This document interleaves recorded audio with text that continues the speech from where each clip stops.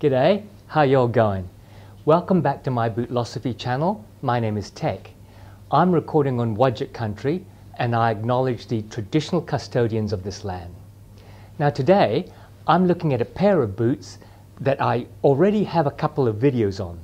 The Truman Boots in this natural Limerick leather.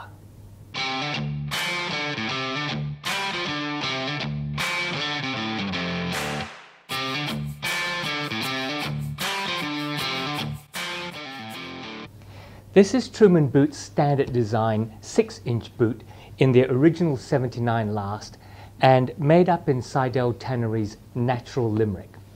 I uploaded an unboxing video of these when I first got them, so you might want to go and check that out up there to see if I've changed my mind on anything. Apart from varying their boots with a mock toe variant, varying the height of the shaft and changing up the lasts and the shoe and the soles, Truman Boots really make one pattern of boots only. I mean, this is a really beautiful rugged boot design, so why change the formula? It also means less tooling in clicker cutting dies and so on, so it makes good economic sense. Anyway, as you can see, this is a work boot looking design, not particularly sleeked up to look dressy. It's 6 inches high, on a block heel, and with a cap toe. It looks like a quintessential work boot that you might see on construction sites. I'll get into more detail when I talk about the construction, but the finishing isn't 100% detailed. The ends of welts are sometimes just hanging out there. I don't think all of their leather pieces are delicately scarred at the edges. While not a particularly old company, Truman shows its design aesthetic as an old-style work boot company. Some companies like White's, for example, come from a long history of making work boots. So when they decided to make dressier boots like the MP or their main street line of boots, the dressier designs were still made by the same people with the same ethos of making work boots. So they're finished like work boots, even if they're making dressy boots. Others like Grant Stone are finished immaculately, but they started as more of a dress boot company. So when they branched out into the more rugged brass and field boots, they still carried the background of making dressy boots into those tough boots. Truman stand in the middle. They clearly designed their boots to look outdoorsy and workmanlike, and yet decided to use some very unique leathers like Rambler and Kudu that you wouldn't in a million years take to the work site and pour concrete all over them. And yet, despite the unique leather choices, they look and are made like work boots. They are rugged and strong, but not necessarily with that fine detailing, which makes outfit matching choices super simple. People who work in construction and manual labor jobs are going to accuse me of being a hipster, getting onto their patch. But look, I think it's obvious that workwear go with these boots. Even if you don't wear them for manual work, blue-collar work, they are casual. Wear them with outfits to go to the pub for Sunday sessions, or to the park to play with the dog, or to go to barbecues at friends. So we're talking jeans, jeans and more jeans. That's the go here, I think. I don't think we need to say more. Jeans, t-shirts, Henleys, work shirts and so on, that's the sort of thing. They're also a very good winter wet weather boot, and they look particularly good when you're all rugged up. Truman Boot Company isn't an old-time boot company, even if their product looks like they're derived from 100-year-old traditions. The company was founded in 2014 by Vince Romano. It's named after Vince's border collie, Truman.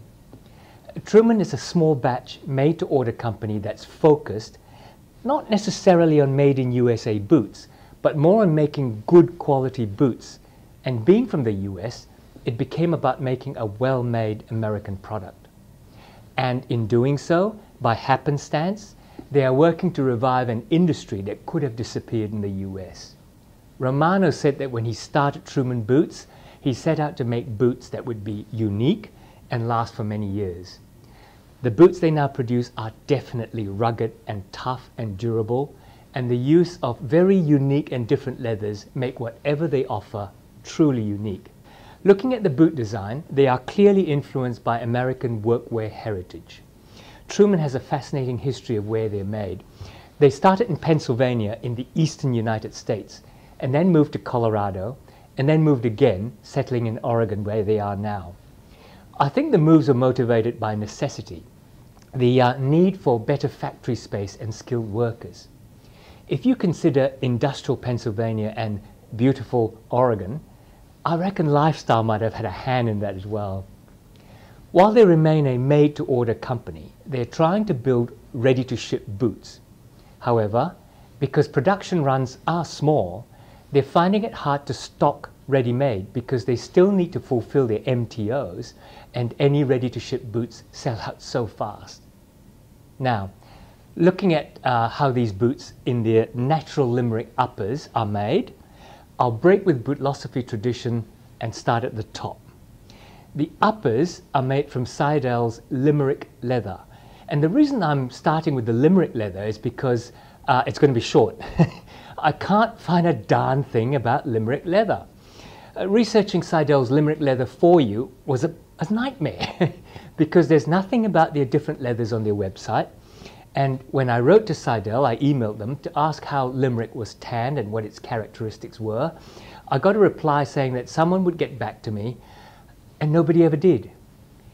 But from what I can see, this is an undyed Limerick tannage, and from what I can see and feel, and compare it to other leathers that I actually know something about, I'd say that this was a retanned or combination tanned leather.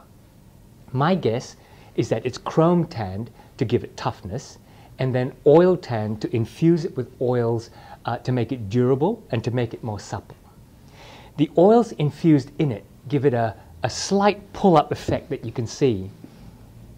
The surface is an oily, waxy feel, and although in wear, that waxy feel does dry out quite quickly. It's over 2 to 3 millimeters thick, so it's a pretty thick leather that's being used. Being a natural or undyed tannage, you immediately think to compare it with natural Chrome XL. And it's not dissimilar except for the color. And maybe that Chrome XL is a lot more oily and waxy on the inside. The durability and suppleness feel about the same. Now, Seidel itself is over 75 years old, based in Milwaukee, and is one of the largest producers of specialty, high-quality leather. It's not a name that rings loud to people outside the US or outside the boot nerd fraternity. But if you haven't heard about them before, take it from me, their leathers are formidable. It's just a shame about replying to inquiries. Now, in this leather, Truman have put together their standard pattern on their 79 last. A last is the foot-shaped mold that the bootmaker stretches the uppers over to create the shape of the boot that they designed. A chunky round-toe last produces a chunky round-toe boot. A slim, sleek last produces a dressy, slim, sleek boot. Makes sense. The 79 last is generous, and it was originally bought from Musebeck Shoe Company in Wisconsin. It's a round-toe last, but it's not totally rounded. It's with a slight curve into an almondy shape at the very tip. The toe cap is not a real toe cap. The leather stops on the vamp, and the toe cap is added on, sewn on top of it. The toes are lightly structured, so holds its shape. I don't know how they structure the toe box, and it might be all leather, but I think it might actually be celestic. The external heel counter is substantial, and it does feel like a leather heel counter back here. It sits firmly under the heel pocket backstay. It's a two-piece backstay, and the shape of the heel and the back of the boot up the Achilles tendon, that's a really pleasing curve. The stitching is single stitching up the edging, including around the collar where it's reinforced by another strip of Limerick leather. The backstays are double stitched, and the toe cap and quarters are triple stitched. Stitching is good, clean and consistent. The leather selection and clicking is also consistent and doesn't show uneven cutting or iffy loose grain pieces. Everything is really taut and in good shape. There are 5 shiny brass eyelets and 2 speed hooks. The eyelets are backed with washers, but the speed hooks are not. The hardware is all solid though, and nothing looks like they're about to pop out. The eyelets are big enough to thread through the oiled leather laces that come with the boots, and the speed hooks are substantial enough to hook them securely as well. The boots are leather lined in the vamp, but not in the shaft. If you look into the boot, you can see the back of the quarter piece and the lining there. It doesn't look like either the vamp tucking under the quarter nor the lining are skived. That's where the edge of the leather is sliced thinner, so that when you put the three pieces of leather together to be sewn, they don't stack up as three leather pieces thick. You skive them so that they kind of merge into each other. In this case, I think they are three pieces of leather thick, and I can see and feel that seam on the inside of my arch. It's not uncomfortable, but I'd rather not feel it. The tongue is unlined, and it's semi-gusseted up to the last eyelet, which should improve water and dust resistance, at least up to that level. As a result, it stays put and it doesn't slip. Oh, by the way, this kilty false tongue, it doesn't come with the boot. I believe this is bison leather from, I think, Law Tanning. It was made for me by Dale of Dale's Leatherworks. You can check out his website, dalesleatherworks.com, or hit him up here as Aerosurfer LV, or check out his Instagram account, Aerosurfer LV. Inside the boot is a solid, and I mean solid, piece of veg-tanned insole. That really helps with comfort, although I'll talk about that in a minute. Under that is a cork filler that fills in the cavity caused by the welt. The uppers are built onto the sole construction using the Goodyear welted form of construction. Truman started making boots using stitch-down construction, but about 2 or 3 years ago changed to Goodyear welting because it's faster and presumably cheaper. Goodyear welting is where a welt goes around the edge of the boot, in this case around 3/4 or 270 degrees of it around the front. The uppers are turned in and sewn to the inside edge of the welt. The outside edge of the welt is then sewn through the welt, through the midsole, and through the outsole. This means that it's more easily resolable. A cobbler can undo the stitches, peel off the worn outsole, slap a new one on, and stitch it up again. It is also meant to be more water resistant because no stitch goes all the way from outside to inside, allowing water to leach through. In this case, the 3 mm thick welt is a storm welt to further aid water resistance. It has a carved lip that pushes up against the side of the uppers to keep moisture out of that seam. At the back of the boot, the uppers are turned in and glued and nailed to the insole and midsole. This is plenty secure, you don't have to worry about it. And the quoted advantage of this, rather than the full 360-degree welt, is that the back of the heel looks sleeker without that big ledge that would have been formed by the welt. Inside the cork filling inside the boot is inserted a steel shank. A shank is a piece of hard material. It can be steel or leather, fiberglass, sometimes even wood. And it gets inserted between the heel and the ball of the foot inside the filling. Basically what you do is you bridge this gap here. It gives better arch support, it stops your foot collapsing into that gap when you're standing too long, and it gives longitudinal stability as well. Under all of that is another 4 mm thick veg-tanned leather being the midsole. And then glued and sewn to that is the rubber outsole. In this case, it's a Vibram 430 mini lug sole. Vibram is an Italian company that was founded in 1937 by Vitali Brahmani, who invented the commando lug sole to keep mountain climbers safe in grippy and water-resistant boots after several of his mountain climbing friends died of hypothermia. No, they didn't fall off a mountain.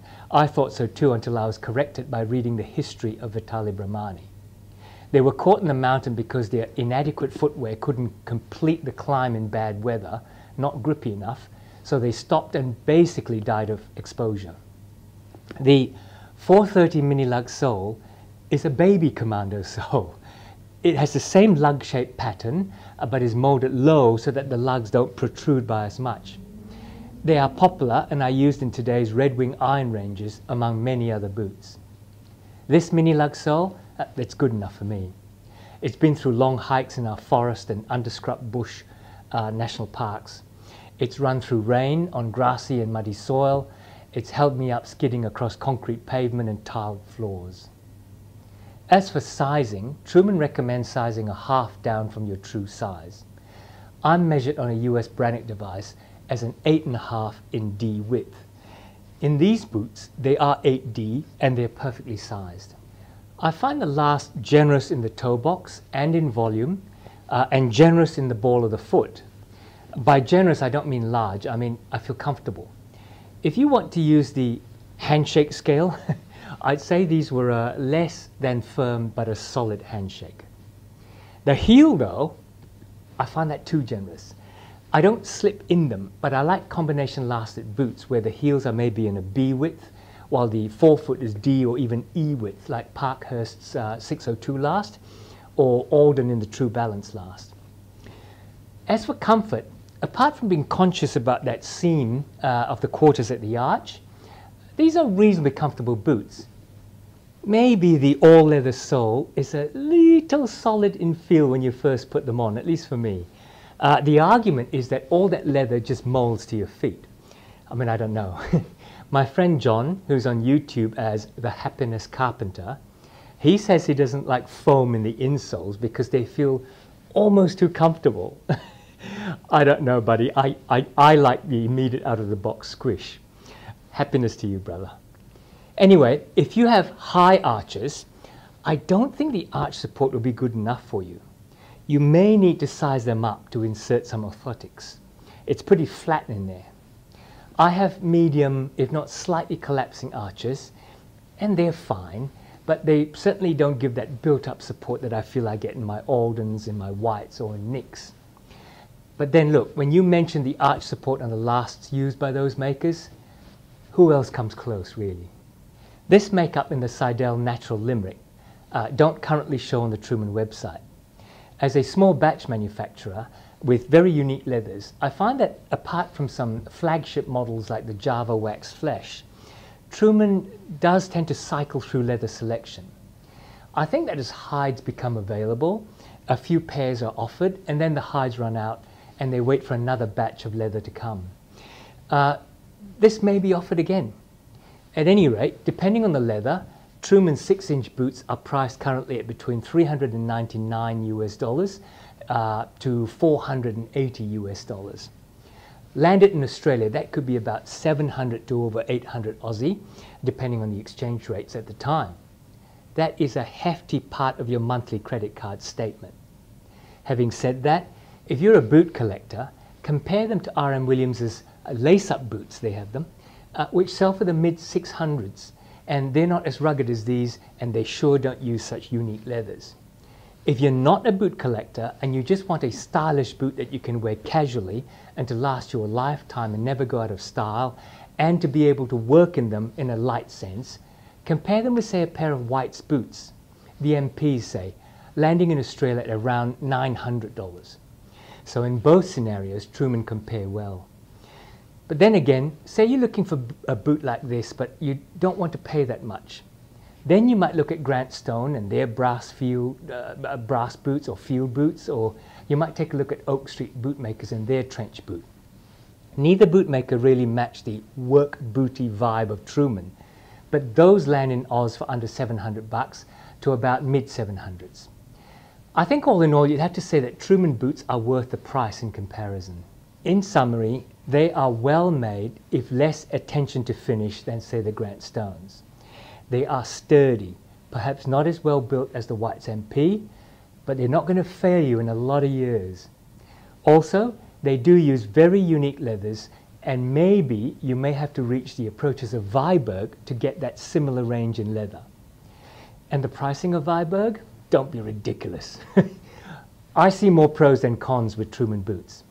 If you are this way inclined in terms of your style and aesthetic, this is a good way to go. Anyway, we have reached some time for some love. Don't forget to click on like and subscribe so that the YouTube gods are told to show this to more people who might be interested, and so that you get reminded when I upload more videos on boot brands, boot reviews, and stupidly interesting things about boots, their makers and their philosophies, visions, missions, and values. Until then, keep well, look after yourselves, and I'll see you soon.